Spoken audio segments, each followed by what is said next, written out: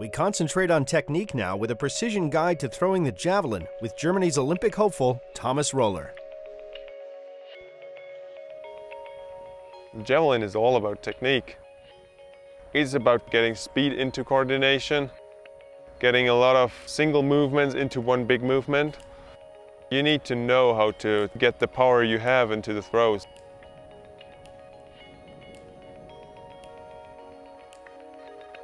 The only goal we have is to make the javelin fly far.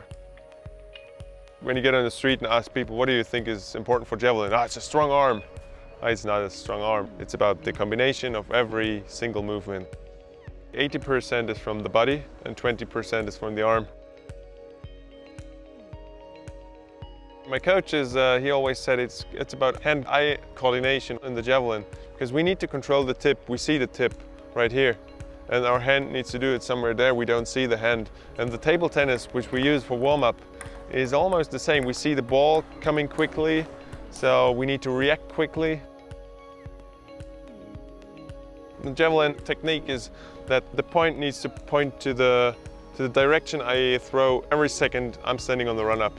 I don't have the opportunity to do movements where my back moves a 90-degree angle to the direction I throw. There's no rotation moves or anything possible.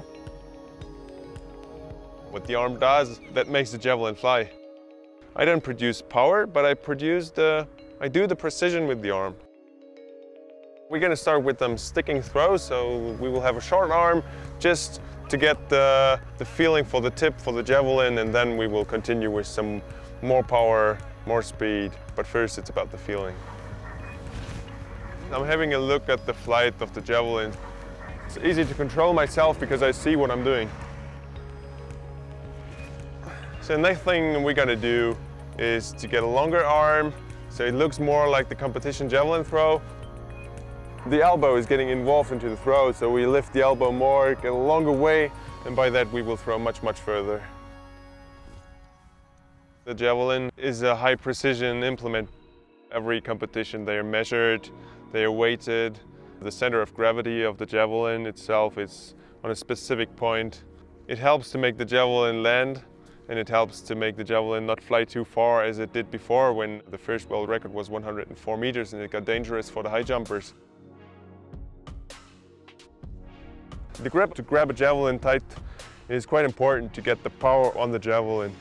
So the way I do it is to put my pointing finger right behind the cotton grip here and wrap the other fingers around, and the thumb helps me to control the angle of the javelin.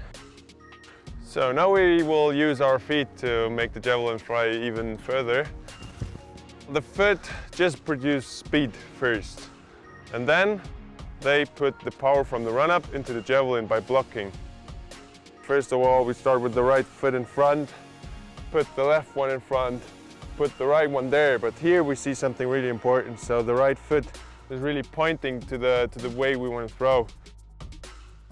You get all the power in here. So we will do one more of those, one more, and then we're good to go to throw. One of the key points in javelin is the block. So we come from the right foot, which comes here really straight, and then we block straight again. The best thing is if there's a 180-degree angle here, nothing happening in the knee, just block.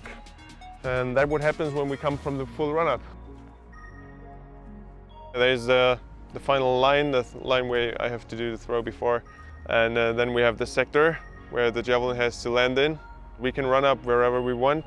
How long the stadium is, the long we can go.